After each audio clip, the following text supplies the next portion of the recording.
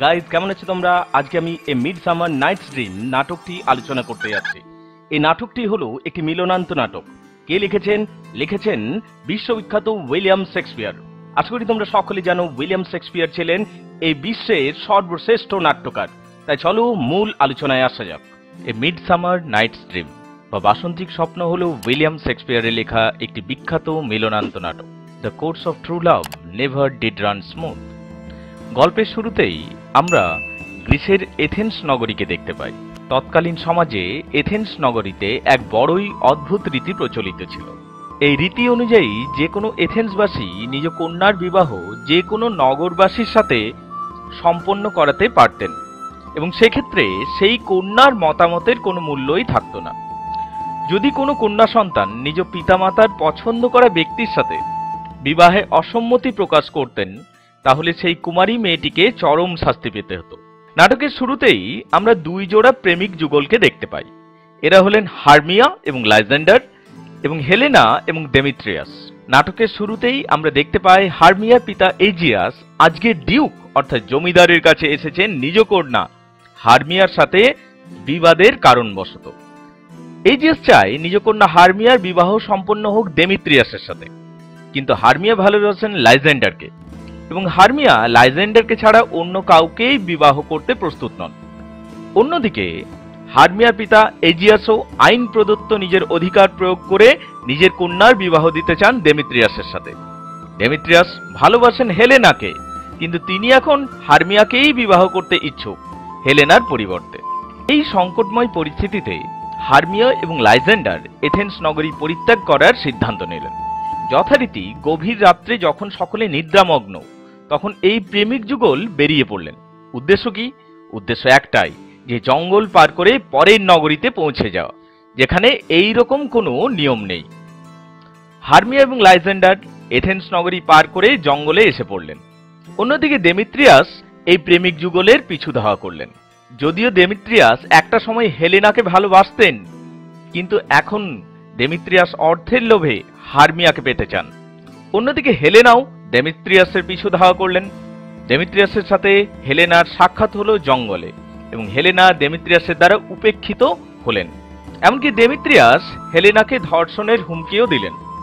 Helena ডেমিট্রিয়াসের কথাতে অপমানিত বোধ করলেন এবং দুঃখ পেলেন।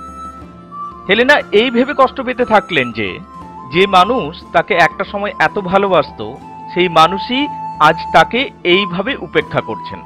আবার ওই জঙ্গলেই ছিল পরীদের বাস। পরীরা সবকিছুই লক্ষ্য করত জঙ্গলের পিছন থেকে।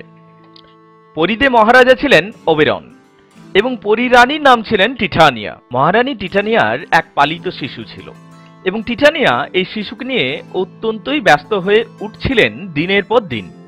মহারাজা ওবেরন এই শিশুটিকে নিজের সেবক বানানোর ইচ্ছা প্রকাশ করলে রানী টিটানিয়া তাতে অসম্মতি প্রকাশ করেন এবং এই বিষয়কে কেন্দ্র করে শীঘ্রই এই পরীদের মধ্যে বিবাদ সৃষ্টি হয়।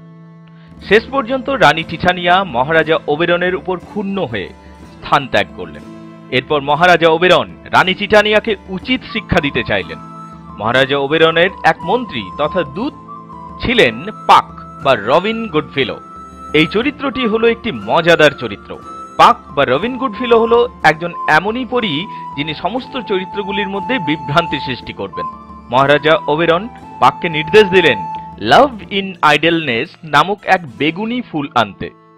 এই ফুলের সঠিক প্রয়োগে তিনি এই প্রেমিক যুগলদের সমস্যাও সমাধান করতে চাইলেন এবং নিজের রানী টিটানিয়াকেও জব্দ করতে চাইলেন। ঠিক এই সময় একদল অভিনেতা জঙ্গলে অভিনয় করছিলেন এবং এই দলের নেতা ছিলেন নিক বটম।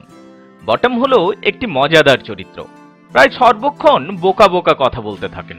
পাক অনেকক্ষণ ধরেই বটমকে লক্ষ্য করছিলেন এবং পাক মজা করার জন্য বটমের মাথাটিকে গাধাতে রূপান্তরিত করলেন এবং এই দৃশ্য দেখে সকল অভিনেতারা প্রাণপণে ছুটতে শুরু করলেন।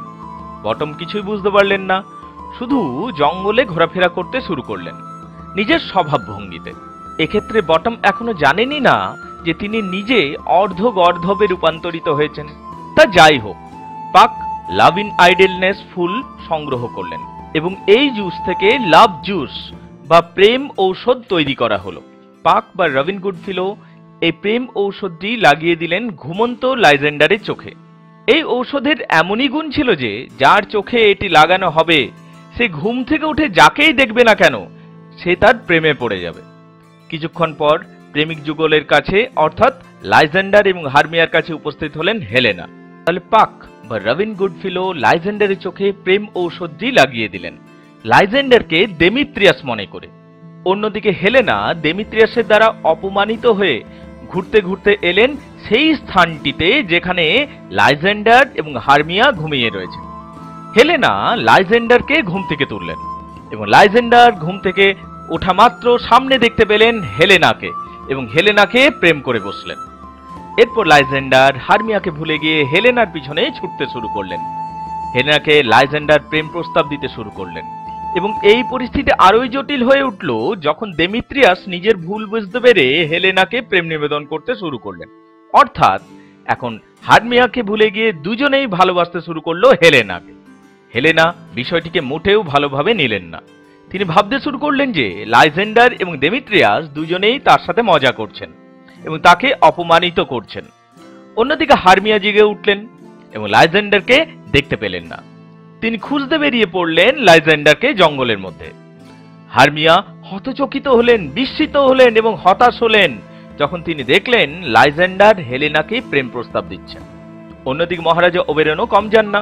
তিনি কুইন টিটানিয়াকে জব্দ করার জন্য কুইন টিটানিয়ার চোখে লাভ পোশন বা লাভ জুস দিয়ে রেখেছেন যাতে রানী টিটানিয়া ঘুম থেকে উঠে যে কোনো বন্য প্রাণীকে দেখেন এবং সেই বন্য প্রাণীর প্রেমে পড়ে যান এবং তা নিয়ে তিনি রানী টিটানিয়াকে অস্বস্তিতে ফেলতে পারেন। রানী টিটানিয়ার চোখে লাভ পোশন দেওয়ার পর রানী টিটানিয়া যখন ঘুম থেকে উঠলেন তিনি ঘটনাচক্রে নিক বটমকে দেখতে পেলেন এবং এই জাদুই ফুলের রসের প্রভাবে তিনি মূর্খ বটমের প্রেমে পড়লেন। বটমের মাথাটি ইতিমধ্যে গাধার মাথাতে রূপান্তরিত হয়েছে, কিন্তু বটম তা উপলব্ধি করতে পারছেন না কোনোভাবেই। রানী টিটানিয়া বটমের কাছে এসে প্রেম নিবেদন করলেন এবং বটমের সেবা যত্ন খাতির করতে শুরু করলেন। বটম পরিরানীর প্রেম দেখে মোটেও বিস্মিত হলেন না, বরং এই সেবা উপভোগ করতে শুরু করলেন। ইতিমধ্যে সেই স্থানে উপস্থিত হচ্ছেন মহারাজা ওবেরন এবং মজাদার পাক। এরপর মহারাজা ওবেরন পাককে নির্দেশ দিচ্ছেন সবকিছু পূর্ব অবস্থায় ফিরিয়ে আনার জন্য। পাক এরপর এক ঘন কালো রাত্রি সৃষ্টি করছেন এবং বিভিন্ন আওয়াজ বের করে সকলকে এক জায়গাতে নিয়ে আসছেন এবং সকলকে নিদ্রামগ্ন করছেন। পাক এরপর হারমিয়াকে লাইজেন্ডারের কাছে এবং ডেমিত্রিয়াসকে হেলেনার কাছে রাখছেন এবং লাভ পোশন বা লাভ জুস বা প্রেম ঔষধের সঠিক প্রয়োগ করছেন। পরিরানী টিটানিয়ার চোখেও প্রেম ঔষধ পুনরায় ঢালা হচ্ছে।